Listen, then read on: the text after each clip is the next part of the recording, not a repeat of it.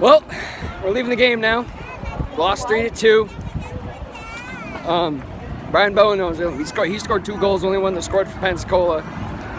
The officiating wasn't great. There was at least 3 times that, whoops.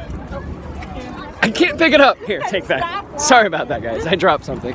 There was at least 3 times that Birmingham had like 7 guys on the ice during line changes. Their line changes were crap tonight. So yeah, well, that's it. We lost. It was a good game. Gideon had fun. Still wait, you can see. Say hi. Say no. He liked it. He had fun. We all had fun. We're tired now. My voice is hoarse, if you can tell. Mine too. Yelling way too much. Now we gotta remember where the hell we parked. Now we gotta remember where we parked. Closer. It was like close by.